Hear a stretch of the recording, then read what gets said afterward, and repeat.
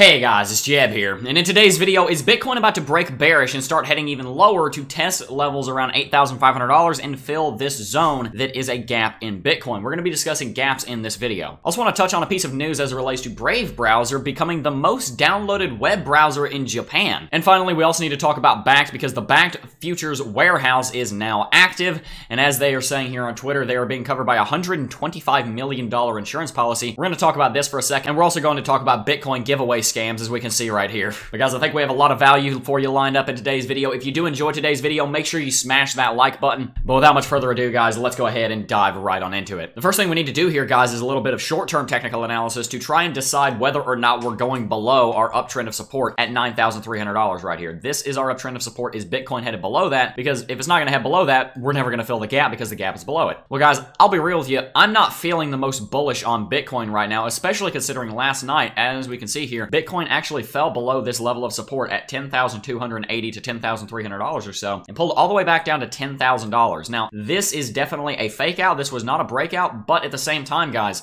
the fact that we were below that support for 5 or 6 hours is indicative that we most certainly did set a lower low. As we can see right here, Bitcoin had a low back over here on the 6th, and we've had a new low here, and it's not good news. Likewise, guys, Bitcoin had a high and a lower high. Bitcoin is very much in a descending pattern. If we were to draw trend lines, it would look something like this. And excuse the chart clutter, guys, but this most certainly is not a bullish pattern. We saw Bitcoin crash, and a lot of times, even in a bear flag, you will see Bitcoin rally and then crash again. Bitcoin's not even doing that, guys. Bitcoin is in a descending triangle pattern, a descending wedge. Now, one thing I will say is that if you're in the Cryptocurrency Technical Analysis Academy and you've watched our video on wedges and pennants, then you will know what a wedge looks like, and you will know its breakout characteristics. This most certainly looks like a descending wedge, and oftentimes you will find that with wedges, Bitcoin tends to break in the opposite direction of the direction the market was moving when it went into that. That would mean that this would be calling for a bullish breakout. But guys, just because more often than not a wedge will break in a certain way does not mean it's going to in this case, and I most certainly don't feel very bullish on this right now. If we look at our indicators, it's not good news either. As you guys know, we have a downtrend on the tops here on the RSI and an uptrend on the tops here on the chart, meaning that we do have classical RSI divergence sitting on the 4-hourly and on the 1-hourly. Now, granted, that was a couple days ago, but that is going to carry weight through the next few days because it's on the 4-hourly chart. This is still an important formation and is probably still contributing to some of our bearish price action. Likewise, Bitcoin is still bearish on the MACD here and has just crossed below the 0 level on the histogram. And guys, if we bring out some moving averages here on a clean chart, then what we're going to find is that Bitcoin is hovering right above some key levels of support, namely the 100 simple moving average, that being this one right here, the 50 simple moving average, and the 20 SMA.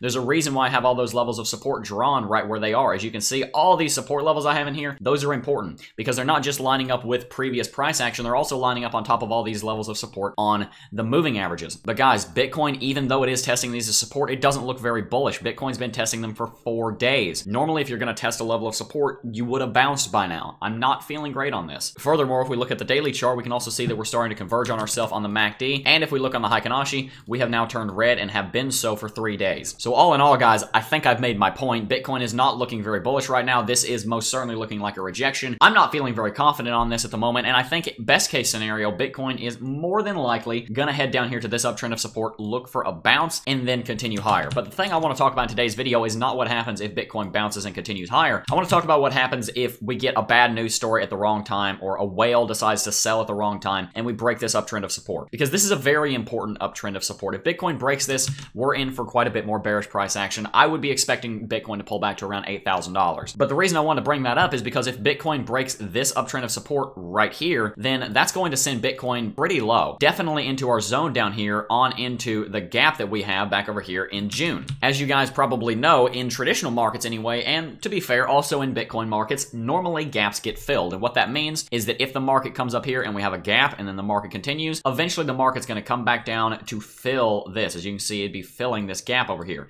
We've yet to do that. And if Bitcoin were to break out here, Bitcoin would rally all the way to $14,000 and higher, and we'd probably never come back to these price levels. Yes, I know, chart. So people have been arguing about whether or not we're going to pull back and test this for months, ever since it really happened, to be honest. And I'll go ahead and give you my position on this because this has been my position for the whole time. Gaps in cryptocurrency don't necessarily need to be filled. Now, in stock markets like on the S&P 500, they are almost always filled. If we bring up the S&P 500, you can see there's a lot more gaps on this because the S&P 500 doesn't trade on a 24-hour cycle like Bitcoin markets do. And to be clear, what we were looking at is called BTC1 exclamation mark. That is the CME futures for Bitcoin. I'm not getting into what CME futures are right now. Just know that this is a chart that is important. But normally, guys, in traditional markets, markets like in the S&P 500, gaps will almost always get filled. In fact, there are people that say that gaps literally always get filled, and I would not necessarily agree with that because I'm sure you could go back in time and find one that was not filled, but the argument is still there and enough people still agree with it. It warrants an explanation. Is Bitcoin about to pull back all the way to $8,500 or even lower to fill this gap? Well, I'll give you my take on it and then we'll do the technical analysis on it. First of all, like I said, I don't think that Bitcoin has to fill gaps in the cryptocurrency market. Bitcoin is a much different beast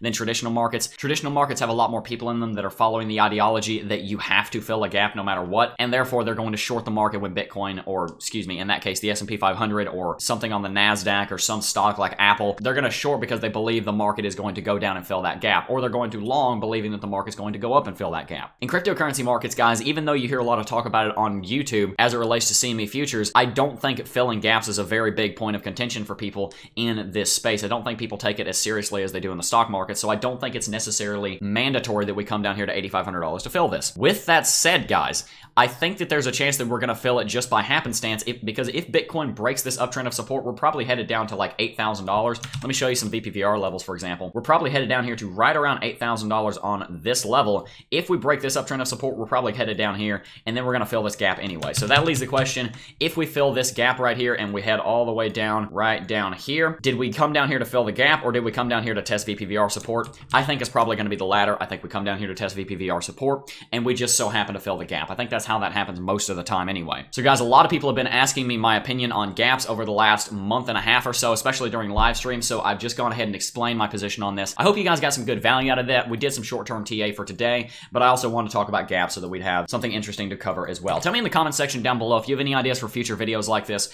where we can cover certain topics that have been in the cryptocurrency public consciousness for a little while, or anything you guys really just want to hear about other than daily technical analysis during the TA part of the videos. I'd be interested to hear what you guys would like to see in the future. Maybe you want me to cover a certain indicator, maybe you want me to cover a certain chart pattern or formation. Let me know down below. Anyway, guys, moving right along here, let's go ahead and dive into a pretty cool news article. Brave becomes the most downloaded web browser in Japan. Guys, if you don't know what Brave is, Brave and Bakkt, this is Basic Attention Token, are two projects that are working together. Brave is actually created by the guy who created Mozilla Firefox. Brave is not just some random project in the cryptocurrency space. It is a real project that a lot of people use. It has a use case, it's gaining adoption, and it's been doing very well for itself over the last several years. And also, guys, it's in partnership with Basic Attention Token because that's its native currency, which is the number 34 cryptocurrency. And this is what I'm talking about when I say 90 of the top 100 cryptocurrencies are all garbage. Bakkt does not fall into that. I'd say Bakkt is definitely a winner, and one that if you're trying to invest in altcoins is one that you want to take a look at because Basic Attention Token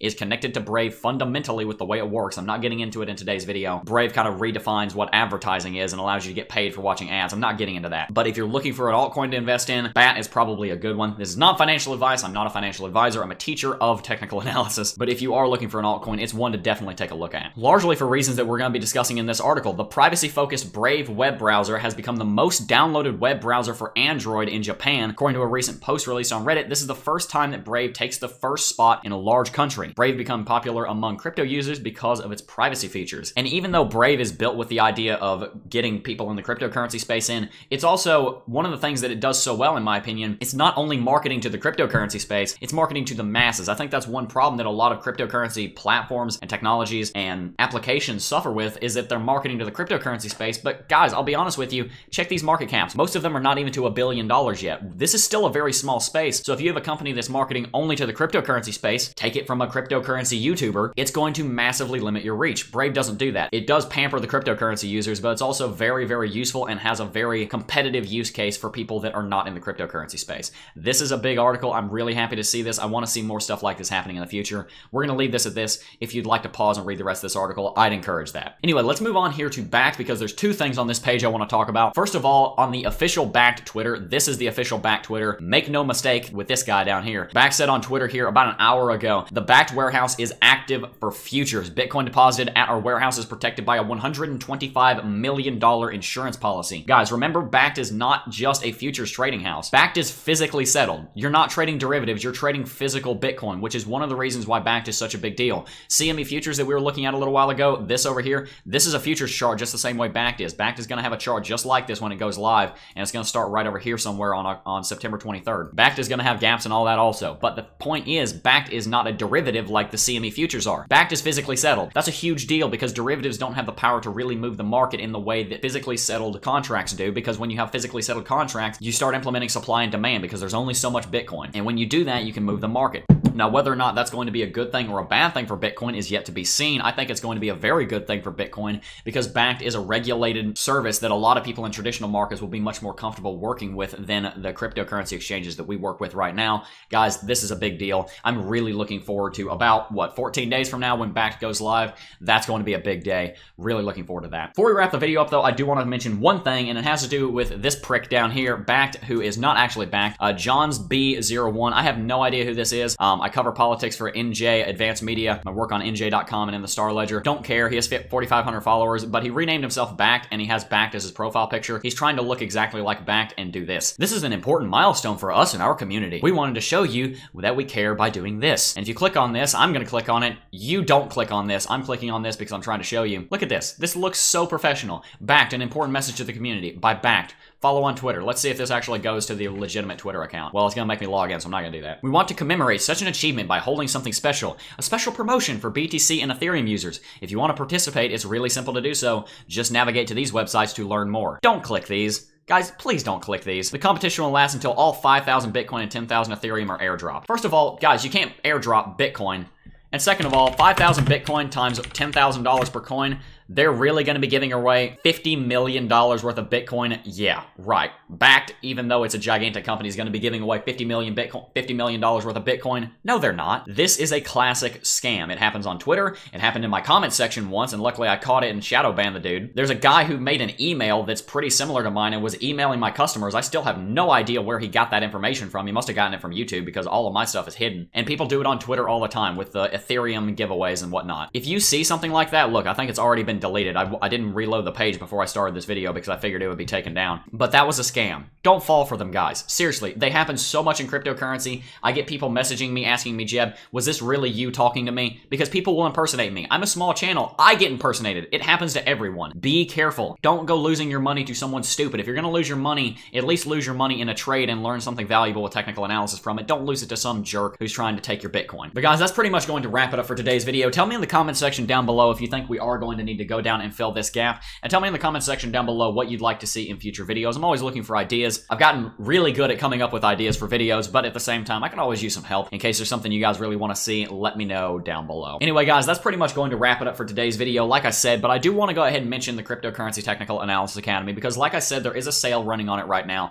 For $159 down below, if you use the coupon code September 2019, you're going to be getting access to currently 34 videos and over 10 hours of content explaining exactly how to do technical analysis on these markets, trade and invest in these markets for a profit. I just want to make sure you guys are aware how difficult it is to learn technical analysis. It's not an easy skill. There's a high skill cap and there's a steep learning curve. If you're going to learn technical analysis, there's going to be two ways you can do it. One, you can take a course, and as far as courses are concerned, I think this is the best one on the market, or you can try and learn it yourself through reading a bunch of books, through watching a bunch of YouTube, and through doing a bunch of it on your own, and that's a perfectly fine way to do that. If that's what you want to do, more power to you, but I personally believe that the investment of $159 to learn all of it in literally what could take you a day. Hopefully you watch these videos again and you spread this out over the course of a month or so, but I think it's a much better investment today to spend that money to join an academy and learn all of this from one teacher in one felt swoop so that you're caught up to speed this time next week, rather than spending another year or more trying to learn these markets on your own and still missing a lot of the content that's in here, guys. I've been doing technical analysis on these markets every single day for over 2 years. This YouTube channel has been active for a year and a half, and I've been doing TA on this channel for over a year and a half. I know what I'm talking about, and these videos prove that. You can ask the people in the comment section down below, and you can ask the people in the Discord server as linked down below if the content in CT2 is actually worth it. I'll tell you it is, but if you want to ask people who are already in the course, who have no affiliation with me, they have no reason to lie, join the Discord server down below. You'll get their honest testimony also. Go ahead and ask them. Just join in general and say, hey, has anyone taken CT2A? What do you think? I'm considering joining. I'm confident enough in my product that I will let my customers speak for myself. I don't need to be there. So do that and see what they think. I already know what they're going to say because I see them say it all the time. They are confident and they are happy with the product. And guys, by the way, I do also want to mention there's 5 new videos going out today. One will be going out right after this video goes live. I'm going to be updating one of the videos. I haven't chosen which one yet, but one of these videos is going to be updated updated, and I'll tell you which one it is in tomorrow's video. The video's already updated. It's already recorded and edited. I just have to go ahead and throw it up in the course. Anyway, guys, also remember that after this sale is over, the price is going to be going up. So even though it's a $40 off coupon code, it's more like a $90 off coupon code because the price is going to be increasing to $249 a couple weeks from now. Anyway, guys, that's pretty much going to wrap it up for today's video. I do want you guys to understand why I promote CT2A because a lot of people complain about it in the comment section down below. The reason I promote CT2A is twofold. One, I want to help you guys and build a community, and CT2A is a great way to do that. But also, two, guys, you have to realize this is a business unlike most other YouTube channels. There's a lot of expenses that go into running this business, and it's because of CT2A that I'm able to bring you these daily videos. The course is what funds this YouTube channel. So guys, don't think that I'm just shilling. I'm trying to promote a product that I genuinely believe in, that I've worked my butt off to create, that I know people enjoy because it allows me to bring you guys more content, and it allows me to do what I've always wanted to do, which is have a YouTube channel and make people's lives better. That's why I promote CT2A. I'm not trying to squeeze money out of you. If I were trying to do that, I would have sold the course for $1,000 a copy. I would have made more money. I would have sold less people, but I would have made more money, and I could sleep, and that'd be that. But guys, I don't want to do that. I want to help as many of you guys as I can while also supporting the channel. That's from the heart, and you guys who have been here for a long time know that that's true. So guys, tell me in the comments section down below